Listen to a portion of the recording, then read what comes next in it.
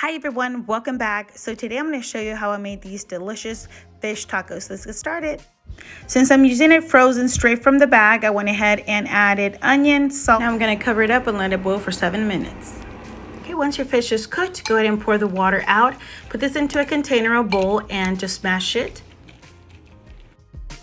So these are the ingredients I'll be using for my salad. I started with the cabbage, and you guys, you have to try this method. I use a potato peeler to do that. It's amazing. So now I'm gonna go ahead and cut the cucumber into small squares, add that to our salad. I also wanted to put some spice in it, so I added a couple jalapenos and some cilantro, chop that up and add to the salad.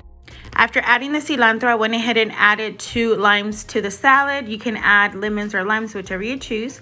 I added some salt. And I also like to add some pepper. The pepper really gives it a great taste.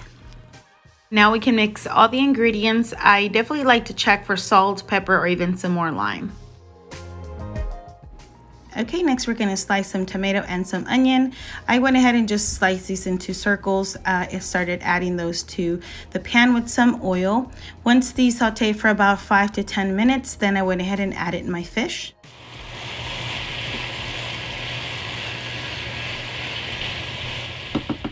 Once I mixed everything, I added a little bit more salt. I also added some pepper, and I added a hint of oregano.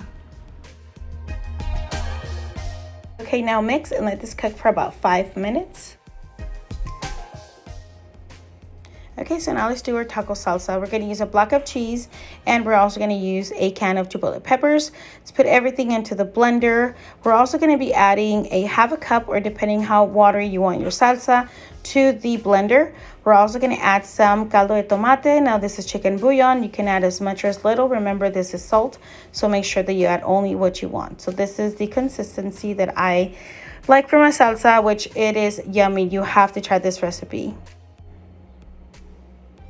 Okay, next we're gonna go ahead and put some oil in a pot and prepare our tortillas for the tacos. I did actually just throw these in the microwave and then lay them out so they can cool off a little bit before making the tacos. Here's a fun part. I start stuffing tacos and start frying them. I added a couple of toothpicks so they will not come apart while I'm frying them. This is the most satisfying part of the video. So I went ahead and fried all the tacos, prepared them. You guys, you have to try this recipe with this awesome coleslaw. Hope you guys enjoyed the video and try this at home. Don't forget to tag me to send me a message if you try this recipe. I am obsessed. Have a good day. Thanks for watching. Bye-bye.